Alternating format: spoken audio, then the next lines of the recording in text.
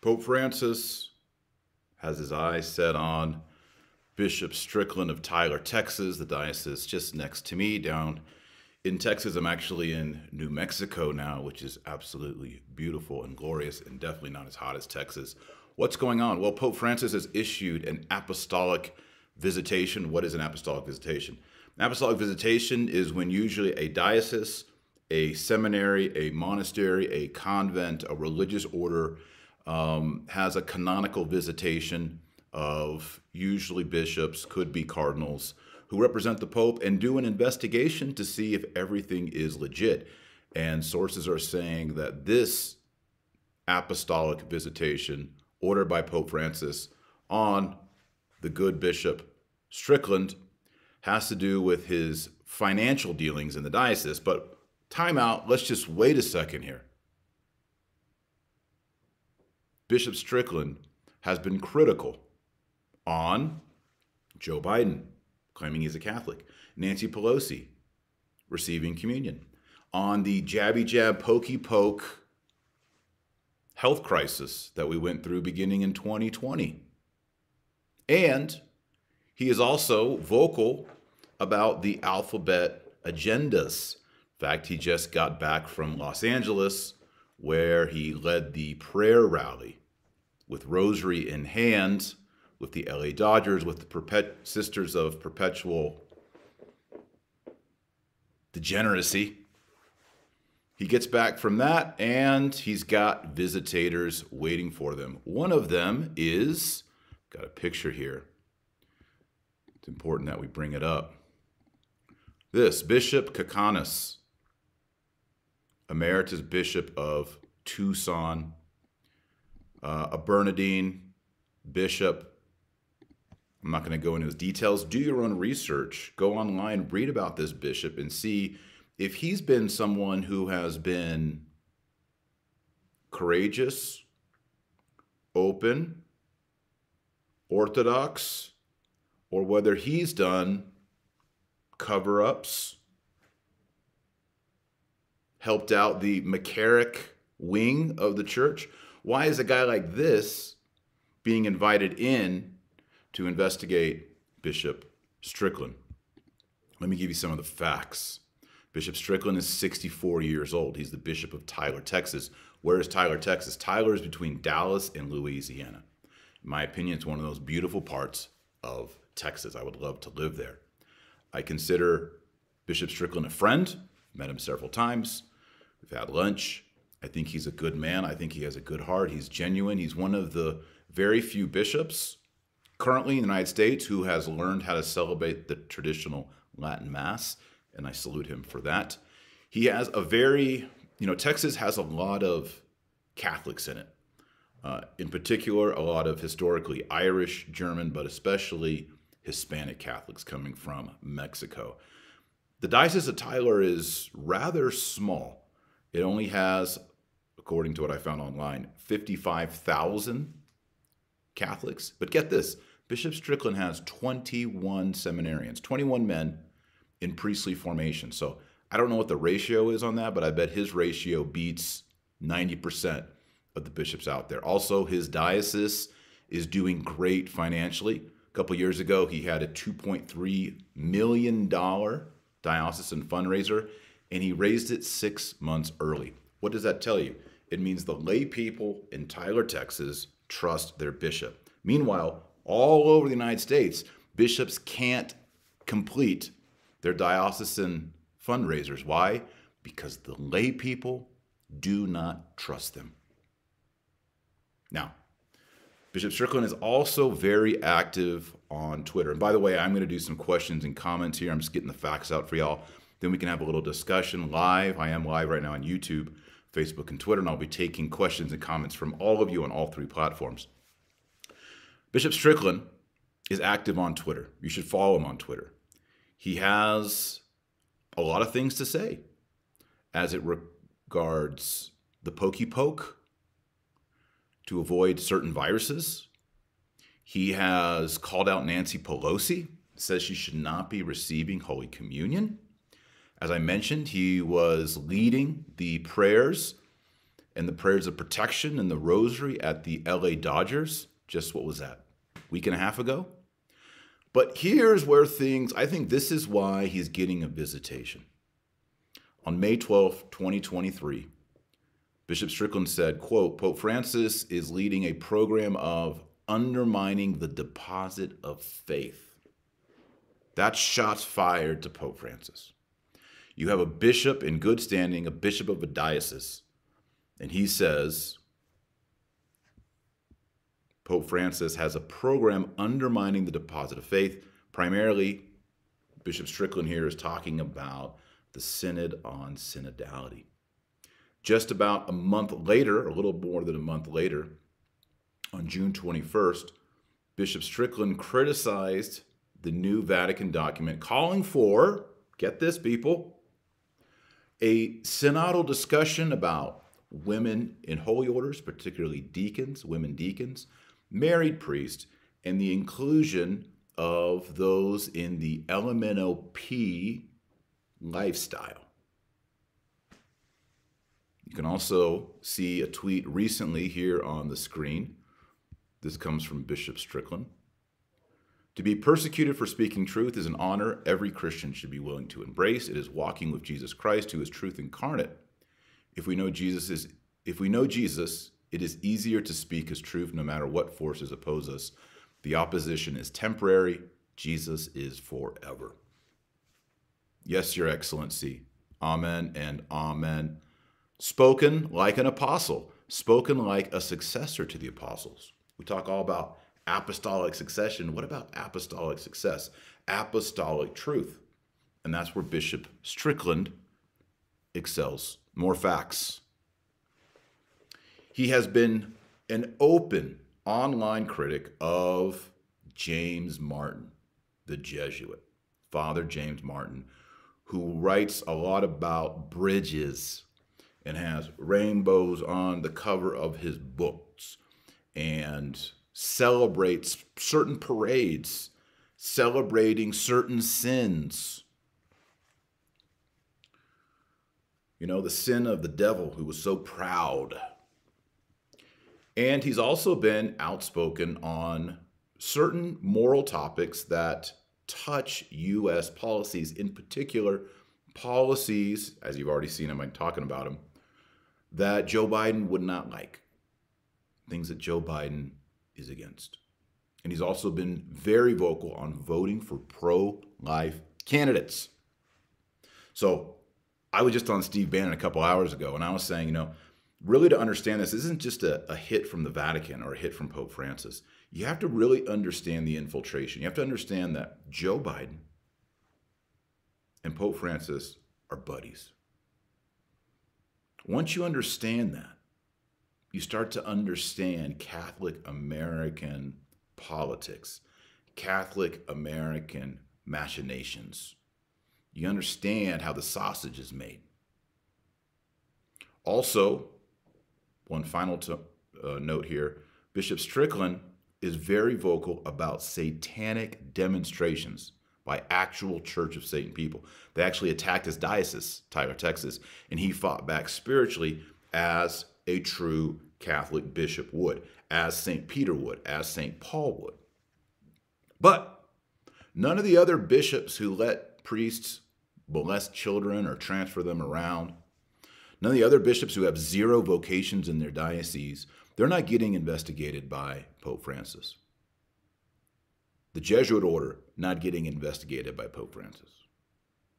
The Franciscan Third Orders, who have all kinds of horrific molestations and heresy, they're not getting an apostolic visitation. No, the good Bishop Strickland is getting this apostolic visitation. I was reminded just last year, a little over a year from today, Bishop Fernandez Toros of Puerto Rico, he also received a papal visitation, and he was removed from office because of his words against a certain pokey poke vaccine. Ooh. Great, I said the word. He was removed from office on March 9th, 2022. The reason given? Did they talk about pokey poke in the reason given? No. They said he was removed from his office as bishop because of insubordination to the Pope, Pope Francis. Will that happen here with Bishop Strickland? And how can we help Bishop Strickland? Number one, you pray the Rosary every day, and you're going to give at least a decade to Bishop Strickland. If all of you watching right now, I mean, there's over 500,000 subscribers here on the Dr. Taylor Marshall podcast. If half of you, that's 250,000 people, could pray 4 rosaries, that's 1 million rosaries. That provides spiritual protection for Bishop Strickland. If all 500,000 of you prayed 10 rosaries, that would be 5 million rosaries for Bishop Strickland. That's what we need to do. Now, Bishop Strickland, I've spoken to him. He's asking for nothing to be done yet. I think the proper thing now is for the investigation to move through. But I think prayers, I think going online and letting our presence, letting our voice be heard, because this is going to be remember when they canceled Father Frank Pavone or Father Altman? This is now getting to the bishop level. We have to let our voice heard. All right, I'm going to take some questions, some comments. If it's a question, use a question mark so I know that it is a question. If you like this video and you like Bishop Strickland, hit the like button. Let's support. Let's share this video. People need to know it. There are people out there right now who have never heard of Bishop Strickland. Hit the share button, share it on Twitter, share it on Facebook, share it everywhere. Copy and paste it, text it to your friends. Share this video. And if you're new to the Dr. Taylor Marshall podcast, please consider subscribing and joining the over 1 million people who subscribe on Facebook, Twitter, YouTube, and Rumble. Let's get to your questions. First comment is from Paul. Bring back Father Altman. Amen and amen.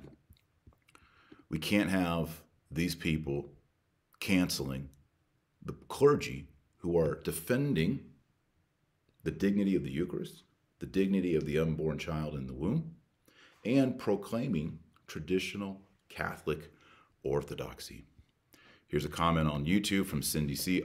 Always should be praying for our enemies. Bishop Strickland is bold, and I worry about his safety. Lord, protect him. Amen. Why don't we pause and say Hail Mary for him now? In the name of the Father, the Son, and the Holy Ghost. Amen. Hail Mary, full of grace, the Lord is with thee. Blessed art thou amongst women, and blessed is the fruit of thy womb, Jesus. Holy Mary, Mother of God, pray for us sinners, now and at the hour of our death. Amen. In the name of the Father, and of the Son, and of the Holy Ghost. Amen. Going back into your comments and into your questions. Ghosty says, how can we hold Pope Francis Bergoglio responsible for this and show our outrage? Social media is very powerful. I think a lot of Catholics are like, social media, let's just pray. Definitely pray. That's the most important thing. But I know for a fact that people in Pope Francis's office watch this YouTube channel.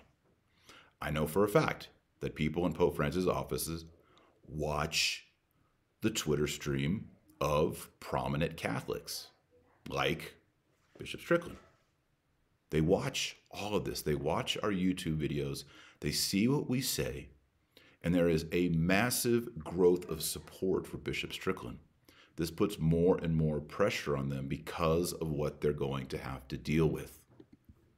If it looks more and more like every single bishop, priest, friar, and nun who teaches the traditional Catholic Orthodox faith is canceled over and over and over, they are proclaiming that they follow a new religion that is not the traditional Roman Catholic religion. St. Damien, Dr. Marshall, do you like the Knox Bible? No, 100% no. It's horrible. I'm very much against the Knox Bible. I know it's trendy in some trad circles when you're talking about the Dewey Rames Bible. Well, the Knox Bible's kind of legit too. No, I do not like the Knox Bible. There are some really theologically horrible translations in the Knox Bible. I like Knox himself as a person, as a theologian. I like Knox on the Antichrist. I think Knox's translation of the Bible is not good. And you should stick with the Douay Rheims if you're an English speaker, or the Vulgate if you know Latin. All right, back into your comments and into your questions. Cortland says, it seems this Pope kicks to the curb those that he doesn't agree with. It's so sad. Come, Holy Spirit, fill the hearts of your faithful. Amen and amen. Lots of people just posting great comments here supporting Bishop Strickland, and I support that as well. I'm going to make my window a little smaller so I can see your comments. Please hang tight, everybody. Okay, here we go. Dr. Marshall, have you heard of the PMAS at Our Lady of Grace Catholic Church in New Jersey? Listen, there are so many of these happening all across the country, like 100. It is so common, it is so accepted, and you must under no circumstances attend those. No way. Humility, not pride, is the way. Going back into your comments and into your questions, a lot of people just offering their prayers. That's great. Planet Yorkie, what about the NIV for the New Testament? 100% no. Douay Rheims, people get the Douay Rheims. Lala Trujillo says, I'm not judgmental. I pray daily for Pope Francis. We're just not blind to the truth. Wake up already. I'll send a prayer for you. May Jesus reveal the truth for you. Yeah, this is not about hating people. It's not about hating Pope Francis. This is about what is true. What is true? Does God want people to mutilate themselves? Does God define matrimony? Or do we define matrimony? Or does the United States define matrimony? Or does Joe Biden define matrimony? Is Jesus the way, the truth, and the life? Or is he one of the many pathways to heaven, like Buddha, Muhammad, the Hindu scriptures? Or is Jesus the only way? See, these are the very basic tenets of biblical, Orthodox, Catholic Christianity. We're just speaking them. We're just saying, no, children should not be exposed to this. Bishop Strickland says that, and now he's got 2 apostolic bishop visitors all up in his grill. H to the no. Do not support that. No way. We must support Bishop Strickland. Pray for Bishop Strickland. There's a good question here from Teresa Briggs. Props to Teresa. Why aren't more bishops standing with Strickland, a true man of God? I'm going to take a sip of coffee and let y'all think about that.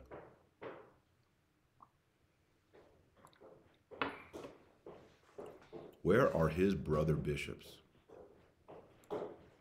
Where's Bishop Barron? Where's Bishop Corleone? Hey, baby. Okay, all right. Okay, say hi, everybody. Hi. This is my daughter, Elizabeth. Do you need this? Yes, I'll trade you off. This right here? Yes. Oh. Yeah, I just need to trade you off because we'll see. Got it. Good call. You're awesome. My niece, here's Dad with a webcam moment. My niece needs a diaper change, and I was using the diaper box as a support for my laptop. So they need the diaper box, so my daughter got the diaper box. Got our lo-fi operations here. All right. Here's one from Cortland again. I'm still so sad about Father Frank Pavone. He was dismissed for idiotic reasons. Those doing the right thing are being persecuted. Yeah. Yeah. What do you think they want to do to lay people like me? They want to cancel us too. Fortunately, canon law makes it very difficult. So I was just saying, where are the brother bishops? Where's Bishop Barron right now? Where's Word on Fire? Where is Cardinal Burke? We want to hear from you, Cardinal Burke. Where is, thinking of Americans, Archbishop Corleone, Archbishop Chaput, Archbishop Gomez? Where are you at? Where are you at? Is he going to stand alone? Well, you know what was interesting, and it was super sad? When Father Frank Pavone got canceled, not only was there silence from many priests, that a lot of priests just got online and dogpiled onto Pavone, threw him under the bus. No charity. Sad. Sad. Where are the other bishops to support? You know why? There's silence because they know if they open their mouth for Bishop Strickland, they get an apostolic visitation. Dominoes. Dominoes. Here we go. Cardinal DiNardo. Where's he at? Cardinal Supich. We know where he's at. We know where he's at. Cardinal Tobin. Where he at? Y'all need to, you lay people, you have to be the voice. You have to get loud. You have to support. We got to do it with our voice, with our money, with our presence. We need Pope Francis to know, hey, I may not live in Tyler, Texas, but he's my bishop. I'm a sheep. I can hear the sound of the shepherd in the voice of Bishop Strickland.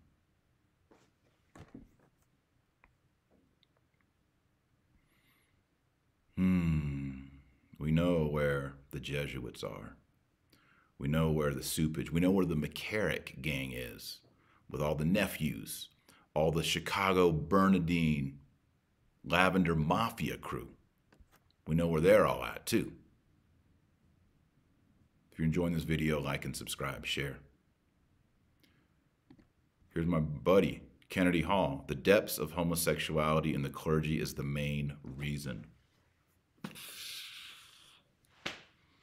We need some St. Peter Damian to expose all the cockroaches.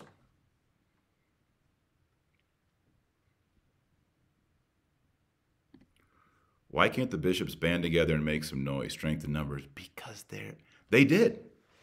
Ricky, they got together and they are promoting BLM, immigration, and they're quietly, you know, when all the stuff went down to the LA Dodgers, what'd they do?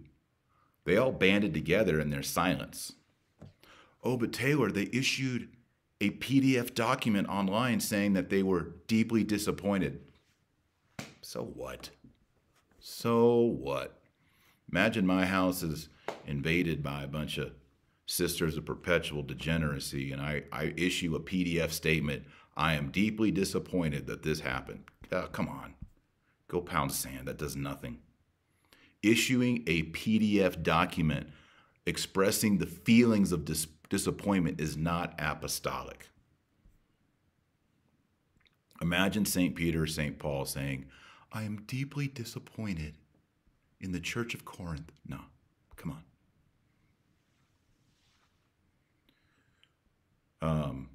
Someone asks here, this is St. Damien, do you think Bishop Paprocki may be next? He has been accusing bishops of heresy recently. Yeah, I think there's other bishops who are on the gray area here, like a Bishop Chaput, Corleone, Paprocki. They can either hide and hope it doesn't come to them, or they can band together. Personally, I always think strength in numbers. I think of masculine brotherhood, of accountability, of fellowship, friendship, working together, unite the clans. That's the way forward. Hanging out Bishop Strickland to dry does nothing. It's going to get you. Unite the clans, get together. All right, I'm going to take a couple more questions and comments here. Oh, one thing I did not mention so far is it's already been released that these two bishop visitators who are in Tyler, Texas, asking questions, one of the questions they've asked the diocesan staff is, who would be a good replacement for Bishop Strickland, even though he's got about 10 years more to go? In other words, they are there to replace Bishop Strickland. That's the agenda. And then what happens to him?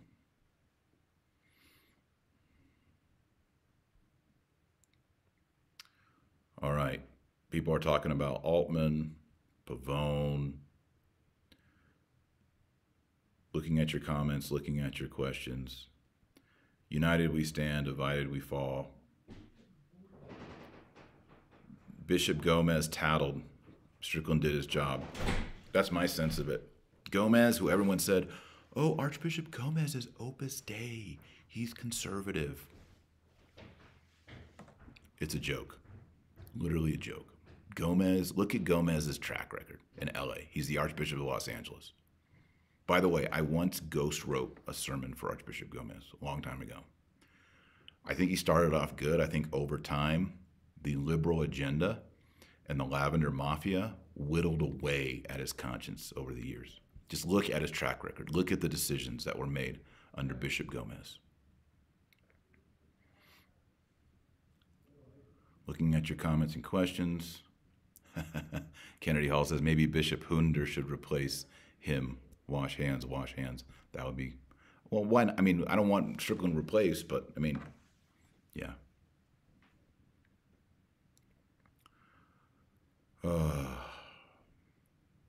Traditional Thomas says Bishop Strickland is the new Archbishop Lefebvre. I wouldn't go, I mean, I love Lefebvre, I love Strickland. I wouldn't go that far yet because we know of a many decade story of Strickland and a battle he fought. I think Lefebvre. I think Bishop Strickland's battle is just beginning right now. We'll see how it goes. What are the Knights of Columbus if not to defend their bishop? Man, Knights of Columbus, guys. I'm a knight.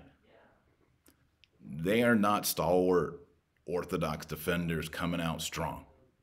I know I'm going to catch some flack on this, but I mean, and then there's great Knights of Columbus councils and all that, and they do a lot of great work, all right? And I'm still pro Knights of Columbus, and I still am one. But in recent years, it's been very much silence. Again, I just want to say I'm pro Knights, I'm pro the founding, I'm pro the vision, I'm pro what they do and all that. But when it comes to supporting awesome bishops, I wish there was just more energy, okay?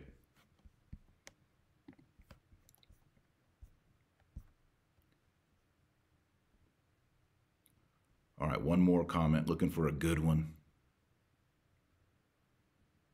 Here it is, here's the final comment question.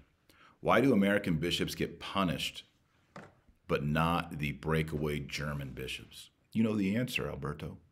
Pope Francis agrees with the Synod of Synodality with the German bishops. Blessing of unnatural unions, women on the altar doing deaconette kind of things. Pope Francis, his crew, they like the German experiment. And they want it to go on. They do not like Bishop Strickland. I say it all the time on this podcast. Acta non verba. It's Latin. Actions, not words. If you really want to know the caliber of a friendship, of a business associate, of a family member, anyone in your life, always, always, always go on the biblical principle of acta non verba. Actions, not words. Words are cheap. I can tell you whatever you want. Look at my life. Look at my decisions. Look at my friendships. Those are the actions that tell who I am as a person. When it comes to Pope Francis or your local bishop, look at their actions, not their words. That's the key to navigating all of this. All right, like, subscribe. Let's close. We'll close up with the Our Father, and we'll offer it for Bishop Strickland. In the name of the Father, the Son, and the Holy Ghost. Amen. Our Father, who art in heaven, hallowed be thy name. Thy kingdom come, thy will be done, on earth as it is in heaven. Give us this day our daily bread, and forgive us our trespasses, as we forgive those who trespass against us. And lead us not into temptation, but deliver us from evil. Amen. Saint Joseph, pray for us. Saint Joseph, pray for Joseph Strickland. In the name of the Father, and of the Son, and of the Holy Ghost. Amen. Thanks for watching. And remember, our Lord Jesus Christ says you're the light of the world and the salt of the earth. So go out there and be salty. God bless, Godspeed, and God bless Bishop Strickland.